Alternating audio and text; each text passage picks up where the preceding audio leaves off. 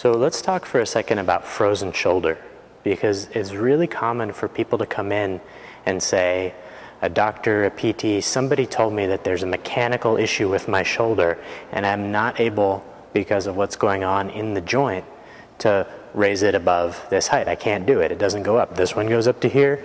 This one doesn't go up. Okay. If you've been given that explanation in the past, I'm not trying to re-diagnose what's going on with you, but I want to tell you a little bit more about the whole universe of what could be potentially going on, right? It's a little bit like in astronomy, when they started out looking at the stars and the planets going around, and they built a model of the universe based on what they saw in the heavens. So the Earth was at the center, and everything was going around it in circles. And then, a little while later, somebody came along and said, you know, when I look at the data here, what I can see is that it actually makes a little bit more sense from a timing point of view if you put the sun in the center of our solar system and get all the planets rotating around the sun. And then somebody else comes along and says, well, if we think about it in terms of forces and gravity, you can actually start to explain why this period is this long and this one is this long, and you see this and that and that. So based on the empirical data that they were seeing, over time we developed more and more accurate ways to describe those phenomena. It's a little bit like that. The mechanical explanation of your joint may be the most simplistic explanation for what's going on. And there may be other forces at play here. And if you make that same kind of revolution in terms of how you look at what the body's doing, you're going to understand it empirically, what's going on. You're going to understand that much better. So I want you to try two things and tell me if that changes how much you can move your shoulder. And if you try these two things and it actually makes a difference in terms of the range of motion in the shoulder, what that's going to tell us is that there are other forces at work besides the pure joint mechanics of what's going on. And for those of you reading ahead, that's going to be the nervous system governing how the body moves more than any of the mechanical moving pieces by themselves. Okay? So try these two experiments. First, set a baseline for yourself.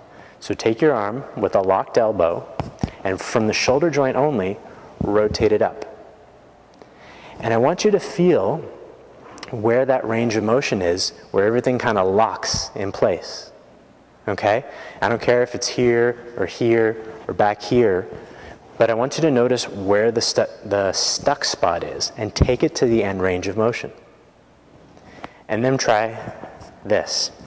Step forward with your opposite leg. So if you have your right arm up, you step forward onto your left leg. Okay? And do the same thing so that right hip has a nice stretch to it. You're in full extension with the right leg. Try your shoulder again. And tell me if that makes a difference in terms of range of motion. Try it like this. If you really want to see the contrast, start here in your full back position, step out, and see if you can move it a little bit more. That's experiment number one. If you saw a difference there in those two ranges, just by stepping out and putting this hip into extension, guess what? There are other responses in the nervous system that are governing your range of motion besides the shoulder joint itself. It's part of a connected system. Here's the next one that's a little bit more mysterious for most people. Take your arm up again, and I want you to look to the right and feel what that does to your shoulder, and look to the left and feel what that does to your shoulder. Okay? So again, really simple. Let's limit it to just eye movement. You can do the head if you want, but eye movement will make sense more clear. So you can put your finger on your nose if you can't move your eye. Don't let anybody see you in this position. Turn the eyes to the side. Feel what that does. Other side. Now, without getting into the specifics of what's going on with this eye position, if you noticed a difference in range of motion or tightness at the original end range of motion when you looked one way or the other, guess what? A neurological response is governing your shoulder range of motion, and it's not frozen because there's something deficient mechanically with what's going on.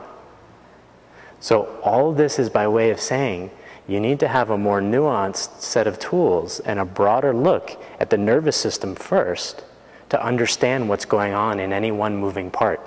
There's no such thing as a shoulder walking down the street all by itself or getting frozen all by itself. It's in the context of movement, and movement is governed by the nervous system. So if you want to change movement patterns, you've got to work with your own nervous system.